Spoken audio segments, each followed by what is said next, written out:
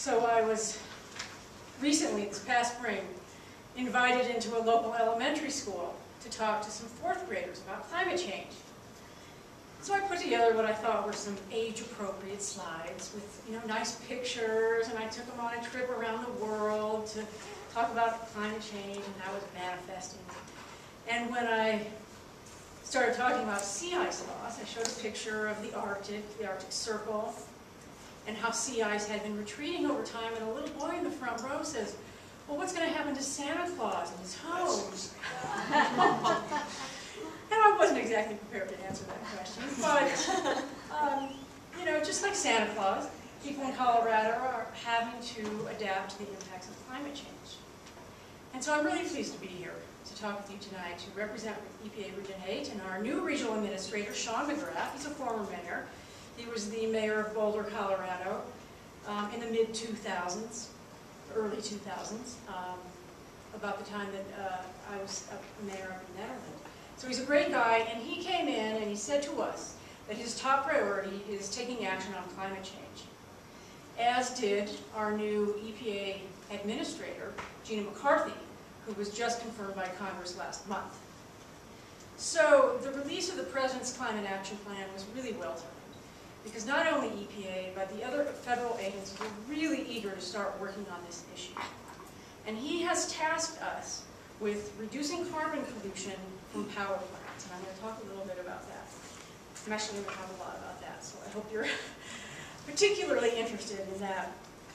Advancing renewable energy, building a 21st century transportation sector, cutting waste, cutting energy waste rather in homes, businesses, and factories, reducing other kinds of greenhouse gases than CO2 like methane and hydrofluorocarbons, and something that I've been working on a lot is preparing for the impacts of climate change adaptation.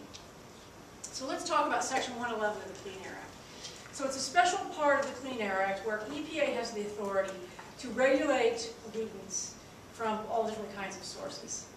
We have the authority to regulate greenhouse gas emissions from different sections of that. So Section 111B, I know this is going to bore you to death. If there are law students, you're going to eat this up. But Section 111B actually allows us to regulate greenhouse gas emissions. And this is important because people are going to fight us on this. But we have the authority to do this under 111B for new, modified, and reconstructed power plants. But under Section 111D, it's a very special section of the Act that allows us to work on pollutants that we don't have the authority to do so under different parts of the Act. So the National Ambient Air Quality Standards for criteria pollutants are one part of the Act where we cannot regulate greenhouse gas emissions. The National Emission Standards for hazardous air pollutants is another section of the Act where we cannot work on greenhouse gases. So Section 111D says all those areas, all those other pollutants that aren't covered by areas of the Act, you can do that here under this particular section. So we're really capitalizing on that, and the President was very specific that we should use that part of the Act to reduce power plant emissions. So that's what we're going to be doing, and through this we're really hoping to spark innovation and to really move the industry toward using cleaner technologies and more innovation. And to really modernize power plants by helping them look to the latest technologies that are available, and to look at really different ways of approaching the problem, and really moving the economy towards using cleaner sources of energy. So what EPA needs to do, and we've got a really ambitious schedule that was set by the President to do this. So what we're going to be doing first, and what we have been doing for a while, is we actually proposed standards for new power plants back in April of 2012. From that proposal, we received 2 million public comments.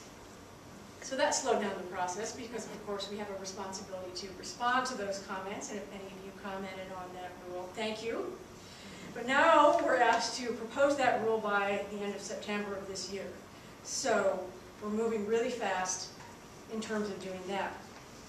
But we need to engage stakeholders in doing this. Particularly, we need to work with the states because they're the ones that are going to be implementing these standards. We're going to be working with tribes because some of them own or operate power plants. Obviously, we're working with the power sector because They're our client in all of this. We need to work with them because they need to make this happen in partnership with us. We're going to be working with labor leaders, environmental organizations, and members of the public. So just yesterday we held a webinar with states and tribes where we walked them through this Section 111 process. And the reason we did that is because we really want them to understand how it works and what the possibilities are for creating a flexible, common sense approach here. And we had a really great turnout, and you can see this webinar. It's about 30 minutes long, and it'll give you all the details that you want to know about what we're going to be doing in the process. And you can find it at epa.gov/carbon pollution standards. So it's a section of EPA's website that's fairly new, and it's going to walk you through everything that we're going to be doing. So I really encourage you to check that out. And if there's any law students here who really want to get more information on this, you can check out 40 CFR Part 60, and it will show you all of the different sources that have been regulated previously under Section 111D, so how that part of the Act really works. So we're going to be following up with teleconferences with different stakeholders in September. You all are welcome to participate in these. So on September 9th, we're going to be talking with states and communities via teleconference, and on September 12th, with industry and environmental groups. So you're more than welcome to participate. Go to that website that I just gave you, and you can find out when and how you can participate. The President's plan also directs EPA to continue to work on developing fuel economy standards for motor vehicles. And it's one of the things that we've been doing that we think has really gotten some good greenhouse gas emissions. So we've been working with the auto industry on this. They've been a good partner, and we've been able to achieve advanced fuel economy and reduce greenhouse gas emissions. So this new charge that the President has given us is to work with heavy-duty vehicles, because they're a section of the transportation sector that really has a lot of emissions, and they've been a tough one. So the President has asked us specifically to pass standards for them for post-2018 vehicles, using even more advanced technology. So we really think that working with the auto industry has really brought about a lot of innovation, and it's created jobs, and so we think that's one of the cornerstones of what EPA has the ability to do that's reducing greenhouse gas emissions. But we're also going to be looking at improving the efficiency of moving goods around the country. And we've got a great program that we're really proud of called the Smart Weight program. I don't know if any of you have heard about it, but it's a collaboration with the freight industry. So we're working with shippers, and we're working with carriers and logistic companies to help them look at different technologies and techniques to improve how we move goods across the country. And it's been really effective. So large companies like Horizon Container have been working with EPA, so they're getting free technical assistance from us. So they're getting advice on what kind of technologies might be the most effective for their company, and they're actually saving money and reducing emissions. Another cornerstone of the President's plan is to cut energy in waste homes and businesses. And the President has called on different agencies to expand and improve standards for appliances and other products. But it's also expanding the Better Building Challenge. And EPA's got the Energy Star program. A lot of you will probably be familiar with that. And so one of the best things about the Energy Star program is what's called the Energy Star Portfolio Manager. So it lets building owners go into this system where they can put in the particulars about their building. They can track their energy use. They can track their greenhouse gas emissions. They can track their utility bills. And so we're expanding it now to give them a little better user interface and the ability to really look at emissions that they're able to achieve over the whole life cycle of their building. So we're really advancing the capabilities of that tool. And finally, one thing that I've been working on a lot is climate change adaptation, and the President is really clear in his plan about what he wants federal agencies to do regarding that. And he's asking them, among other things, to start working with communities to help them prepare for the impacts of climate change. And one of the things he has asked federal agencies to do is to remove barriers that they may have in any regulations or policies or programs, to create incentives, and to look at how they can make smarter investments through the funding mechanisms that they might have. So That's something that we're going to be working on. He's also asked the federal agencies to start developing better information, better tools that communities can use to help them adapt. And EPA, to meet this challenge, is going to start integrating climate change considerations into some of our funding mechanisms, like the Clean Water and the Drinking Water State Revolving Funds and our Brownfields Funds. These are two areas where we continue to get funds, even though they keep getting cut back year by year. We still continue to get funds there, so we can use those tools. But we also have a really great tool called the Climate Ready Water Utilities Program, and within it is the CREATE tool, and it's the Climate Resilience Evaluation and Awareness tool. And so it allows water utilities to go in and put in some geographic parameters, look at what the climate change impacts might be on their operations and their infrastructure, and then help them set some goals to build resiliency.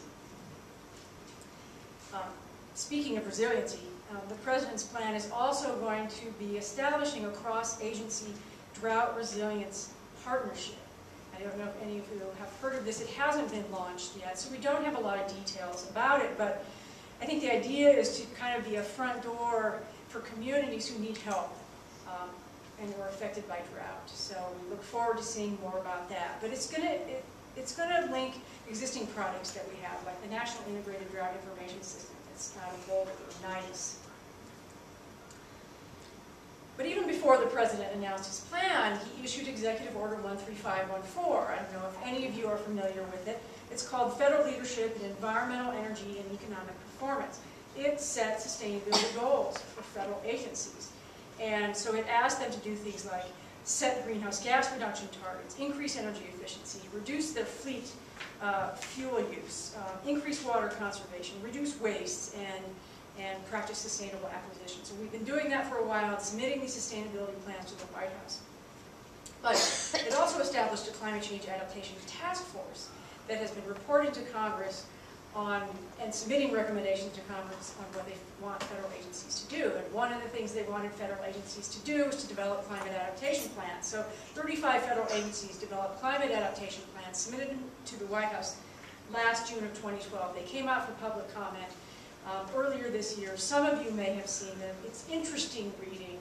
So I encourage you to go out and see what some of the federal agencies are saying, but EPA took that one step further and said, I want all of our regional offices to develop climate adaptation plans. So I just finished writing the one for EPA Region 8.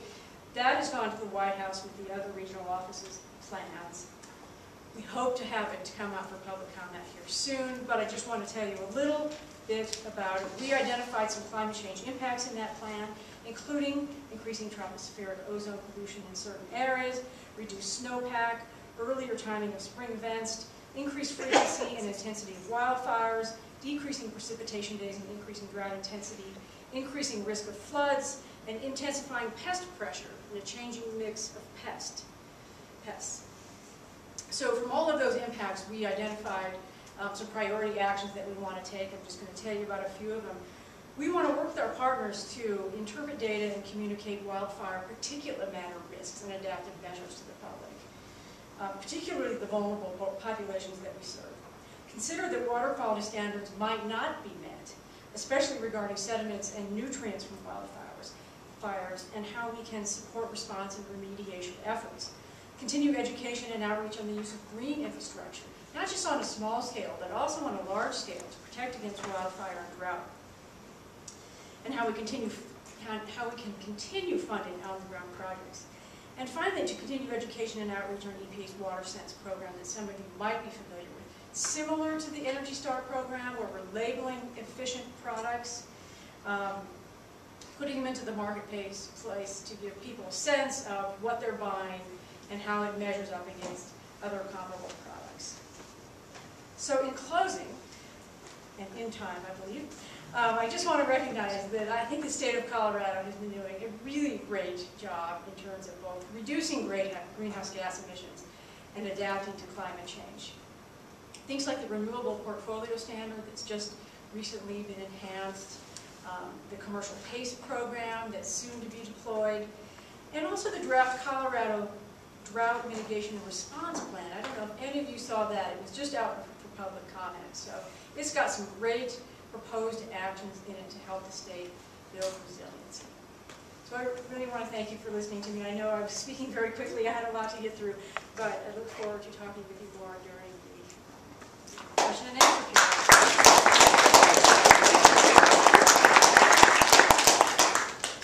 Well, I'm amazed. Our four panelists, fantastic panelists, none of them went over. She came close, she came within 6 seconds, but a great foresight again, I think, on behalf of everybody. So we do want to move. We've got about 20 minutes or so. We can take questions and answers, and then I think time after that, hopefully, for anybody who's got time to stick around. But you know, we handed out cards. I don't know if anybody wrote down a question or not, but I think if you're not too hostile, we'd be happy to take your question personally and eliminate the middleman. I see one back there from Lance. I'm curious if there's going to be any budget that's going to allow the EPA to do any of this. Well, that's an excellent question. Well, we're keeping our fingers crossed on that because we've certainly seen a number of budget cuts, particularly to our staff and our other resources for the past few years. So we're feeling the pinch of that. But I'm encouraged by what I've been hearing. And I have a good feeling about this, and that EPA might not get more resources for staff necessarily, but that we might actually start seeing some money flowing into different kinds of climate adaptation activities, not just through EPA, but through other federal agencies as well, like FEMA. Great, I got a question right here. Yes, another question for Ms. Farris. I applaud the efforts at efficiency and conservation. I was just wondering if the President has thought about cutting subsidies to the oil and gas industry. Well, that was not mentioned in the plan. And other people in the room may know more about this than me, because I have not heard any chatter about that from the administration level. Yeah, you said that under 111D of the Clean Air Act that they were going to be regulating or proposing to regulate some pollutants that they don't regulate under other parts. Greenhouse gases. And so I assume carbon emissions are there. What else beyond carbon emissions are you considering? Well, it could be certain air toxics. There's a handful of different rules that have been passed for just particular industries and particular air toxics. The exotic ones that are not covered under the NESHAPs, the National Emission Standards for Hazardous Air Pollutants. Yeah, and you can go to, that's why I mentioned 40 CFR Part 60. You can go there and you can see all the rules that have been written for those previous source categories. Okay, thanks. Can people hear well enough the answers? There, you know the mics if you want to pull it closer to you when it's to you. Debbie? Laura, question for you and also Jeannie. On the national level, do you know what's happening with nationwide high-speed rail? And Jeannie, how about Colorado? I don't, you know, I keep hearing that there are companies in Colorado who are developing this system where they're going to build concrete tubes and create a vacuum and shoot people through them and their cars. And I'm sort of claustrophobic, so I'm not keen on that idea. But maybe we'll just leapfrog the whole, you know, rail system and go straight to that. It's supposed to be particularly efficient. There's actually a test, like a mile test of it somewhere in California. And I keep, you know, I actually keep hearing about it on the news quite a bit. So I'm curious about it. But no, I don't really hear a lot about high-speed rail across the United States on a wide scale. Sorry. The only conversations that I've heard are probably the same ones you've heard. That we did some testing in Pueblo about high-speed magnetic methods of moving people, and we're particularly interested in the I-70 corridor, and we've had that conversation for a long time. And the only sort of twist on that I've heard recently is a vision that we might combine federal funding, some state funding, and some private money to pay for what turns out to be a very expensive system up front, even though long-term makes a lot of sense. And the motive for doing that would be the Winter Olympics and wanting to the private companies that have the ability to do this, being able to kind of showcase that as something that they can do here in Colorado, where we have some elevation challenges, and that if we can do it here, we could do it many other places. So we can imagine maybe courting some private companies that would partner with us to create that, and because of the Olympics, it would be a way of showcasing it for a lot of people all over the world who would come to the Olympics. But that's the only conversation I've heard recently. It could be that there's more information out there, and because I don't serve on the Transportation Committee, I haven't kept as up to date on all those proposals, but that's as much as I've heard. Jim?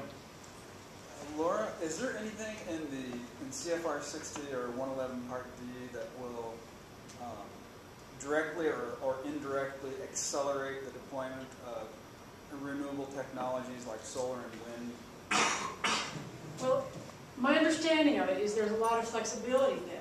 So we can develop guidelines under that section that are source-based or that are system-based. So under a system-based approach, a state could take that idea and develop renewable portfolio standards.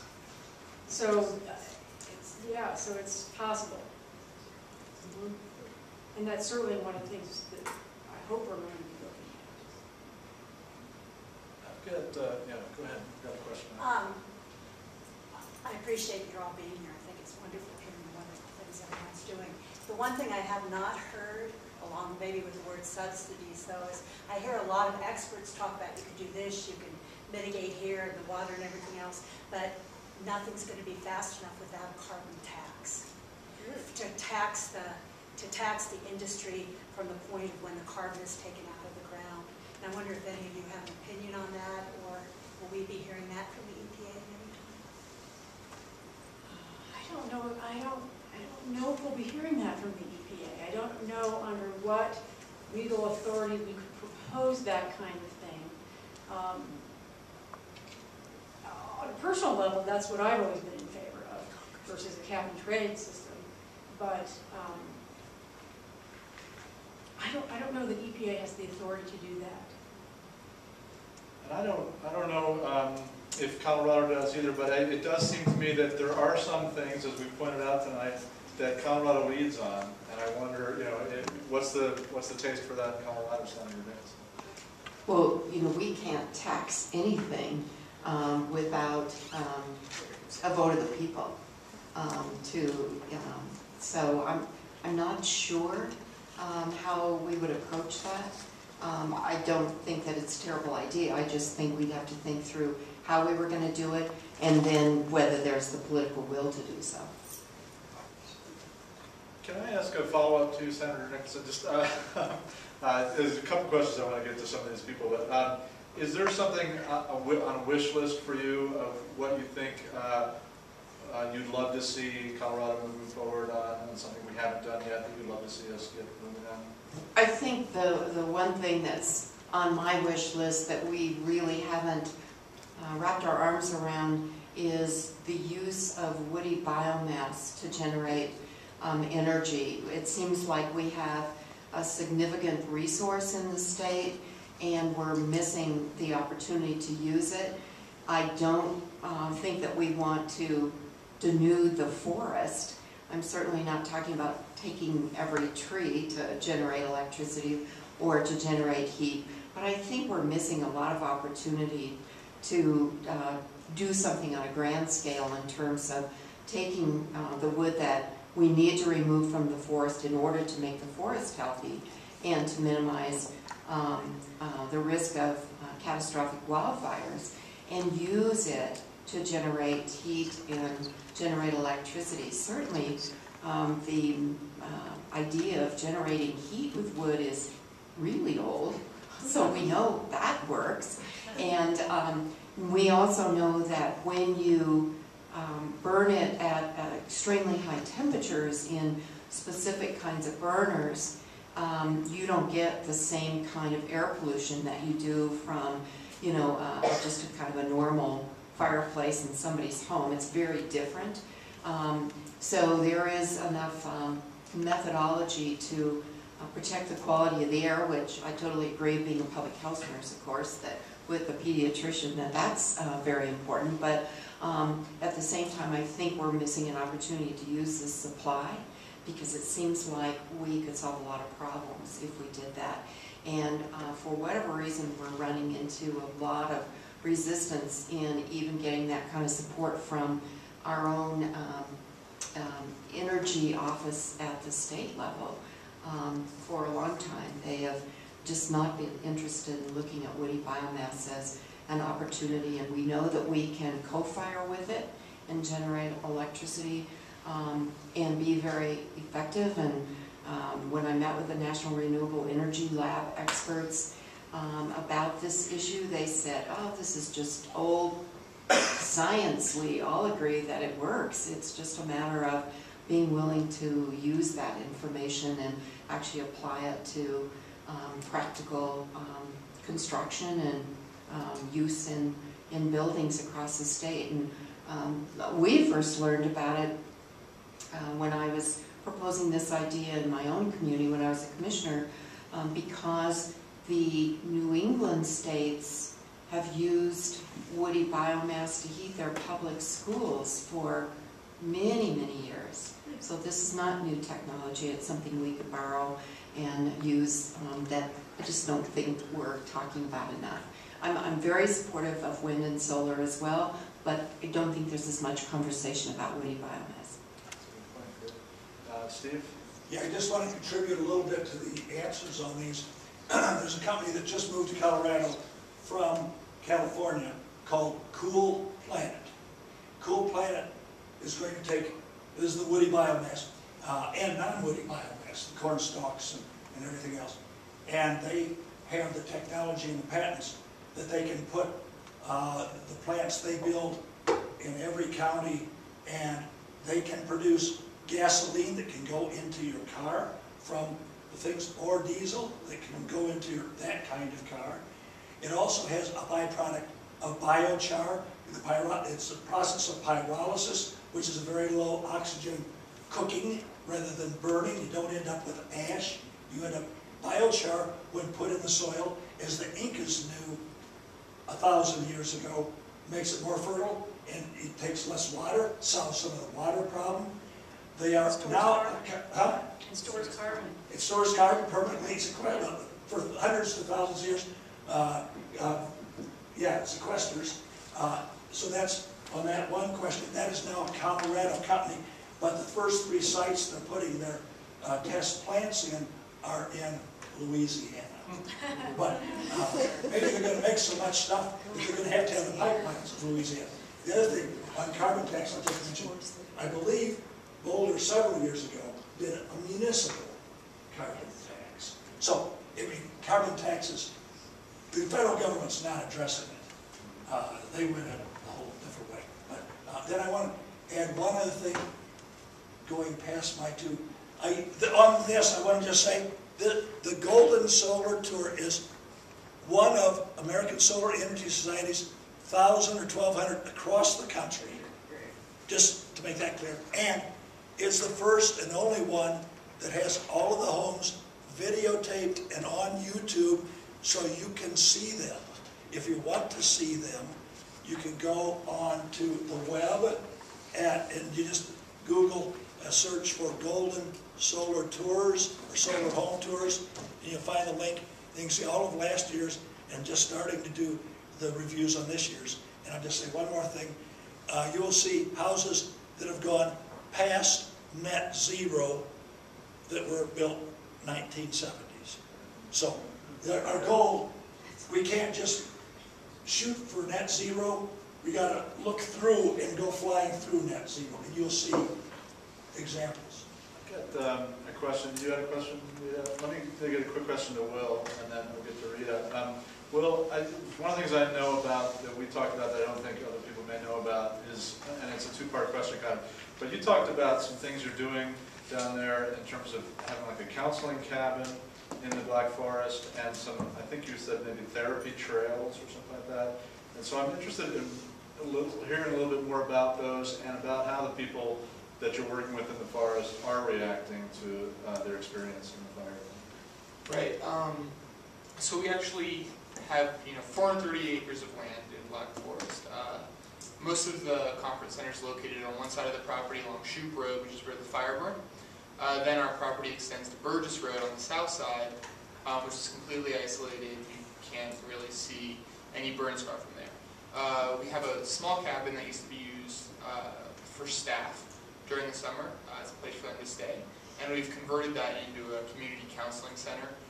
We've had some diverse groups come in. We've had Catholic Charities, we've had Aspen Point Counseling, and then a few teen support groups have come in and really started using that cabin as a as a place to meet and do their grief counseling there. Then one of the things we actually did was we put our 430 acres on a conservation easement, and we've expedited that process. And along the Burgess entrance, right behind that cabin, we've created we're starting to create a network of community trails to be used. Black Forest Regional Park's been shut down, so we've kind of taken over, not taken over, but we're the de facto hiking spot now in Black Forest. But our trails are actually designed with grief counselors to be grief counseling trails as well. So we have pavilions and meeting areas inside those trails where people who are seeking grief counseling can come and can talk about their feelings with trained grief counselors, trained specialists, and it's actually neat because we built the community trail on our high spot so it overlooks the forest, but we built it at an angle so that you can't see the burn scar behind you. And people in Black Forest live there for a reason. They love the forest. They don't like a lot of people telling them what to do. So we've kind of constructed this trail to really strike up with the people in Black Forest. And then in terms of our community response, like I said, people in Black Forest live there. We're not an incorporated community. You live there to get away from any municipal government. And you're very much an independent type person. The response we've gotten is, there's been a lot of people, a lot of big, tough lumberjacks who say, "Oh, I don't need grief counseling," if you ask them. And then you put a piece of paper in front of them out of our community resource center, and it's the first box they check off. So there is a need in Black Forest for grief counseling, and I think that's a need that's often overlooked. And one of the things we've been trying to do, in addition to our mitigation, pushing for further mitigation and pushing some of the logistical aspects of recovery, is we're trying to get rid of that negative stigma around seeking grief counseling. And it's been playing pretty well out in the community. We've had a great response from the community. Our efforts have been really well received. We've had some community events. Having a huge Halloween festival, which I'm really looking forward to. It's my favorite holiday. I get to build a haunted house. I'm pretty excited. But we've been opening up our doors for community events. Now, how the community's responded to the county's efforts is a completely different topic. In short, not well. There's a lot of politics being played at the county level. A lot of cameras have to be there if you want to get any work done. So it's been a really homegrown effort, which I think is pretty cool. When people aren't able to step in, we've kind of taken over those efforts, and it's been homegrown. As a grassroots organizer, I worked on President Obama's campaign in 2012. It's something I love to see. We can all relate to that. Thanks. That's great. Rita, did you still have a question? Sure. I'm so Sarah. Sorry. I just wanted to know, I was able to take advantage of the stimulus monies that came out to put in energy efficient appliances, energy efficient furnaces, and things like that. It seemed like it really supported jobs and was effective and has long-term impact on a personal level for people. I was wondering if there's any, I know that stimulus is a bad word in Washington, but wondering if there's any efforts to try to subsidize some of that changing of the energy products in the home, as well as solar or whatever like that. Oh, I don't know, I certainly hope so. I mean, I haven't heard of any new stimulus, what's the word, the stimulus package that was passed before. I haven't heard anything about that, something like that happening again. Is anyone else? I think as long as we have such an anti-federal spending house, we're not going to get any progress done. And that's when it comes down to us putting pressure on our congressmen to make things like that happen. Is it possible, excuse me? No, yes, please. Is it possible that we maybe could sell this to some of the deniers by touting the economic benefits of doing this? Instead of, we have to do this because of climate change, we're going into, if we do this, it's going to pay for itself. You know, it's going to benefit the health, the atmosphere, it's going to lower your energy costs, yada, yada, yada, yada. Because some of them seem entirely resistant. They don't care what the facts are. It's their belief that God made the planet and there's nothing we can do to change it. That's some of the problem we have. Yeah, it's always great to talk about the co-benefits, not only the economic benefits, but the public health benefits. You know, so because I think we might get further with some of these people by saying, here are the benefits and here's when it will pay for itself. Well, and that argument is there, and that didn't get presented really, but there is hard economic facts of the cost that we spend every year, because the damage that climate change does, and the cost that we put out there to address climate change, and comparing that to the cost that the smaller cost that we would spend to avoid that also, damage. the increasing cost of conventional energy. Yeah. Rapidly escalating cost of conventional energy. I want to maybe close with a point and a question. And one point is that I think that the talk about adaptation, I feel, is really important. And it sort of feels like it's a long time coming to acknowledge adaptation as a worthy approach, and that it isn't giving up or anything like that, but that it's realistic and that it's addressing the reality of our situation. And I think, as we just mentioned just now, and as you did throughout your talk, the health issue, I think, is such a profound and such a compelling way to approach it. And you talked about a lot of the great work that we've been doing, and I think there's a lot of great work happening in Colorado, a lot of great things we're hearing proposed from the EPA. But you also mentioned the reality that is it keeping pace with the larger effects that are coming? Do you have any sense, any kind of conclusion about where that balance is and how we can wrap up with that question of balancing? Yeah, so unfortunately, I think we're not keeping pace. Even if we stopped carbon emissions completely in their tracks right now, that carbon hangs out for 5 to 10 years, and so it's really inevitable that the temperature is going to increase. And so really adaptation is going to be part of it, both how we interact with nature and how our health system is going to have to change to deal with the damage that we've already done. I think there was one more question, so why don't we get that one? I have a question. I just would like to know if there's been any initiatives for new processes to put out fires earlier. For instance, I noticed with the down south in Colorado, the major fires this year and then last year too, I believe, that it took so long for the planes to get there to put water on the fires and also that red substance. And why can't we have our own little state service with pilots, blah, blah, blah, and planes right there in the middle of Colorado to be there within a half an hour? Senator Nicholson? I'm chairing the Wildfire Matters Interim Committee, and indeed that is one of the subject areas that we will cover in our next meeting on September 6th, the Friday. And so you're certainly welcome, all of you, to come to the Capitol and sit in on that conversation starting at 9 o'clock in the morning.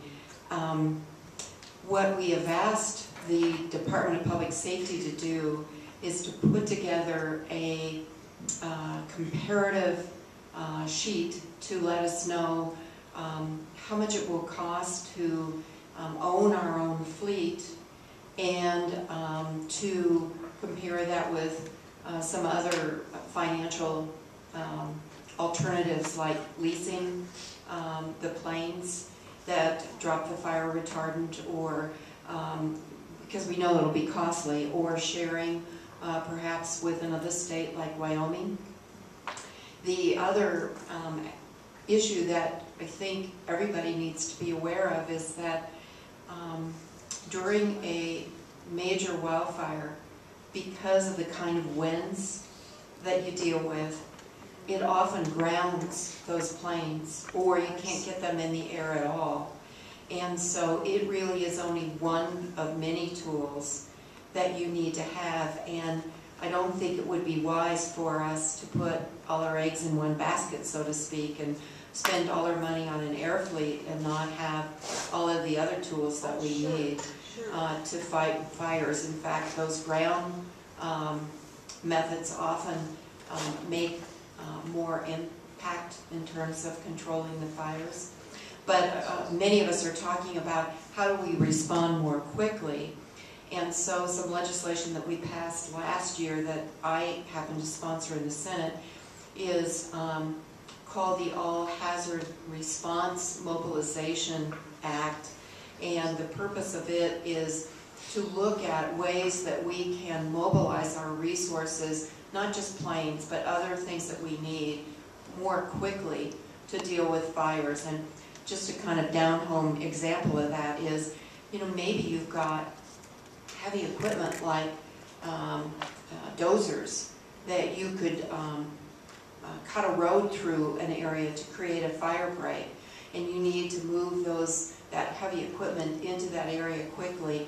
If we know where that equipment is and how to get it there more quickly, because we have kind of a major state data system that we're creating right now, then we can respond much faster in terms of what crews we need, where we need them, heavy equipment that we need for fire breaks, fleets, all of those things that it takes to fight those fires. So it's a pretty grand conversation that we have about how to mobilize the resources quickly and deal with those fires as quickly as possible to protect structures, but also to minimize some of that air pollution that is such a major problem in general, but particularly for some people who have respiratory illnesses, no matter what their age is, whether they're children with asthma or elderly people with COPD or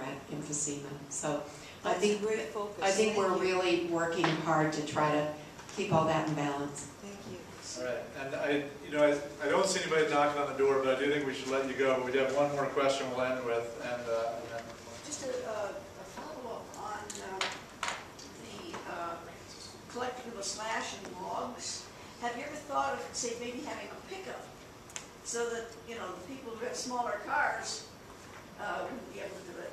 And also, is there any talk about working with insurance companies for incentives or disincentives in the WUI?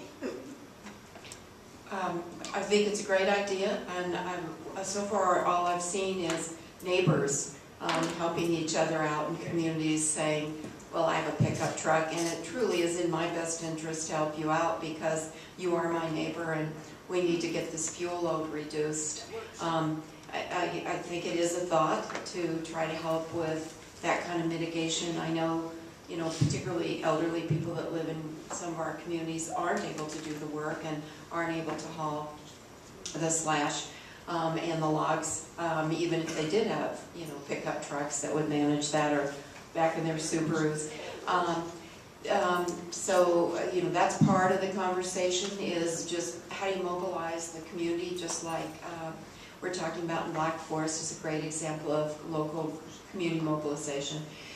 In terms of insurance, absolutely. The Governor's Task Force has been meeting on a regular basis to talk about how the insurance industry interacts with this whole issue, whether they're going to continue to cover homes and barns and other structures in the wildland-urban interface, and how much that's going to cost, and what happens when they refuse to cover them, and what happens to the reinsurance industry and how they react to these mega wildfires and the impact on the insurance industry. So that's a part of the conversation we're going to have on that same day. That's part of the agenda as well, is to get a report from the insurance industry and the reinsurance industry about how they fit into this whole